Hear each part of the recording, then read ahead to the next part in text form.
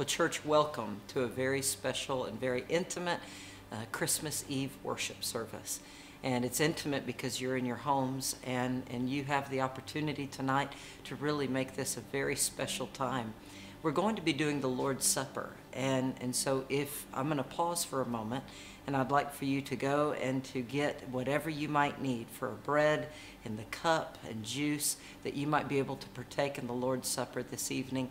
And so I want you to go and get that and get it ready before we proceed. So I want to give you a chance to do that right now.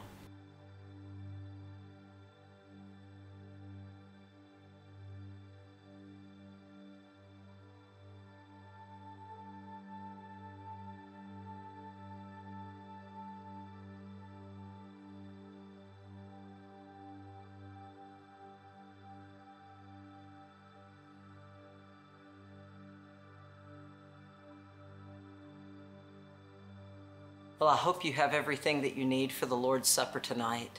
What we're going to do is something very simple and I hope just kind of an elegant way to experience Christmas tonight. I just want to read the Christmas story for you. So get in a comfortable place and hopefully you're around a tree and I'm going to read the Christmas story, and then together we're going to have the Lord's Supper. We know that Mary and Joseph were in that place in Bethlehem, that stable, and try to put yourself right there with them. I've been preaching on viewing the world from inside the stable with Jesus Christ, and I hope that the sermons on Sunday morning have really been meaningful to you.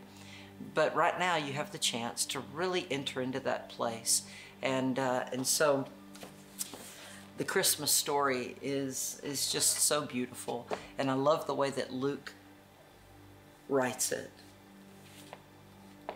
All right.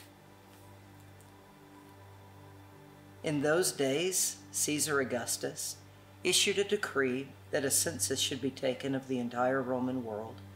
This was the first census that took place while Quirinius was governor of Syria, and everyone went to his own town to register. So Joseph also went up from the town of Nazareth in Galilee to Judea, to Bethlehem, to the town of David, because he belonged to the house and the line of David. He went there to register with Mary, who was pledged to be married to him and was expecting a child. And while they were there, the time came for the baby to be born, and she gave birth to her firstborn, a son. And she wrapped him in cloth and placed him in a manger, because there was no room for them in the inn. And there were shepherds living out in the fields nearby, keeping watch over their flocks by night. An angel of the Lord appeared to them, and the glory of the Lord shone all around them, and they were terrified. But the angel said to them, "Fear not. I bring you good news of great joy that will be for all people. Today, in the town of David, a Savior has been born to you, and he is Christ, the Lord. This will be a sign to you. You will find a baby wrapped in cloth and lying in a manger." And suddenly, a great company of heavenly hosts appeared with the angel, praising God and saying, "Glory to God in the highest, and on earth peace and goodwill to all men." When the angels had left them and gone back into heaven, the shepherds said to one another, "Let's go to Bethlehem and see this thing that's happened, which the Lord has told us about." So they hurried off, and they found Mary and Joseph and the baby, who was lying in the manger. When they had seen him, they spread the word concerning what they had been told about this child, and all who heard it were amazed at what the shepherds said to them. But Mary treasured up all these things and pondered them in her heart. The shepherds returned, glorifying and praising God for all the things that they had heard and seen, which were just as they had been told. What a beautiful story. It never gets old, does it? It's so elegant, and it just reminds us of the Messiah coming into our world to save us, to save you, to save me. And generations have come to this passage every Christmas, and it's given them hope for our world. It's brought peace into their lives. It's transformative. We're so grateful that God gives it to us. And now as we begin to transition into the Lord's Supper, I want you to take your cup and your bread that you've prepared. Now, if you're watching this, you're watching it for one of two reasons. Either we had inclement weather and we had to cancel our Christmas on Main worship service, but you also might be watching it because you couldn't come to our Christmas on Main, and so you're at home and you're needing and wanting, as we all do, to experience the Lord's Supper tonight and the Christmas story. And this is a very special time.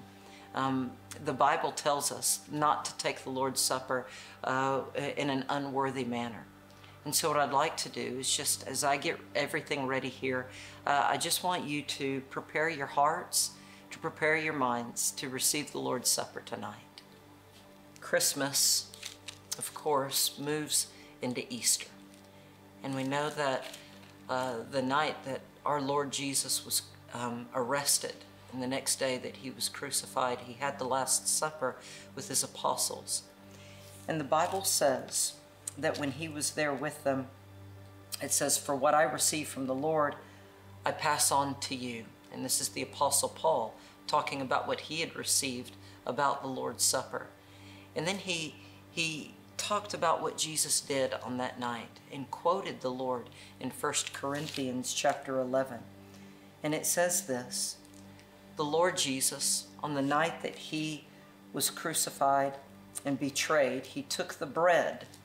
And so here's the bread, and it says that he broke it. And as he broke it, he said, "This is my body, which is broken for you." And you can picture Jesus tearing the bread, symbolizing the brokenness of his body that he was about to have to endure. And he took that bread, as we're doing right now, and so take your bread and get yourself a piece of it.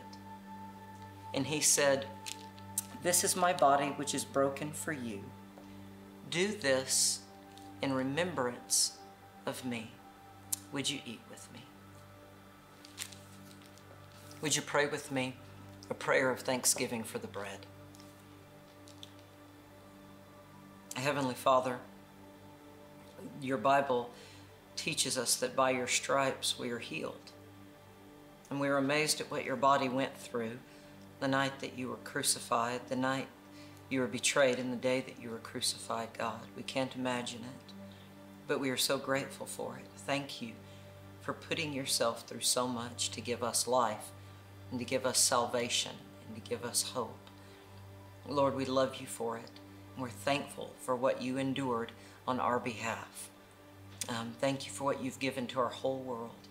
Be with us tonight, God, on this Christmas Eve as we celebrate not just your birth, but your life and your death and your resurrection, and God, the fact that you're returning again.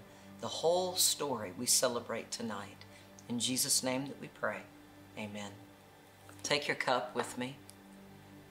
In the same way, after supper, he took the cup, saying, "This cup is the new covenant in my blood. Do this whenever you drink it in remembrance of me.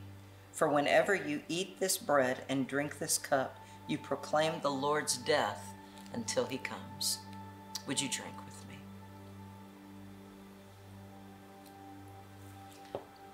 Now let's pray a prayer of thanksgiving over the cup. Father in heaven, we come to you once again, and we are very, very grateful that you shed your blood for us. Lord, the Bible says that apart from the giving of blood, then there is no cleansing of sin.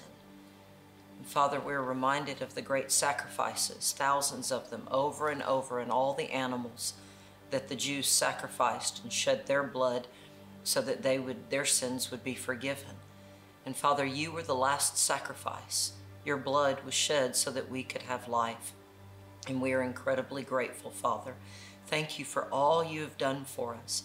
Lord, we drink the cup tonight. We look at it and its redness and its the form that it's in, and it does remind us of your blood. And we take it, Father, to be a part of us so that we would share in your crucifixion. We pick up our cross as well and we follow you. So be with us, Father, on this great night And may we draw near to you so that we remember what Christmas is all about, so that we remember what this whole life is all about. Be with us tonight, God. We love you so much, Lord, and it's in your name that we pray. Amen. Now, in the very end, it says, after they had the supper, that all of the apostles went with Jesus, and it says that they went out singing. And so typically during our Christmas Eve service, as we always do, we light candles and we leave singing, don't we? And what is it we sing? Silent Night.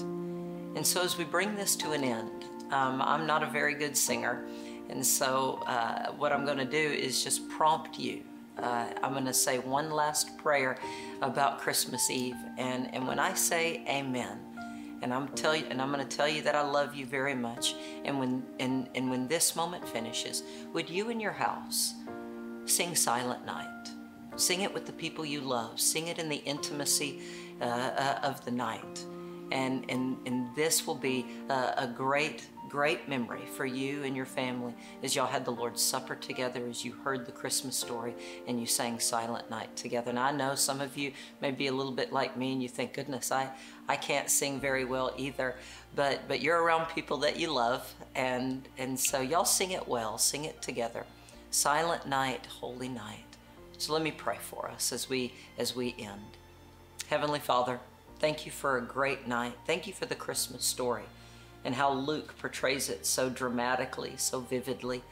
Lord, as we think of the angels coming and meeting the shepherds in that moment, and that they were terrified, and the angels say, "Fear not." Lord, there is a lot in this world for us to fear as well. And we ask you that you will send angels into our lives and your Holy Spirit into our lives to help us as well to fear not. Lord, that we may go into our world and live for you very well. Thank you for this night, God, and we ask you that you will be with us and worship you all through tomorrow. And Lord, that you will lead us into a new year, 2021, and that 2021 will be a great year. Be with us, Father, and may we be faithful unto you. In Jesus' name that we pray, amen. Amen. Church, I love you very much tonight. Have a very Merry Christmas.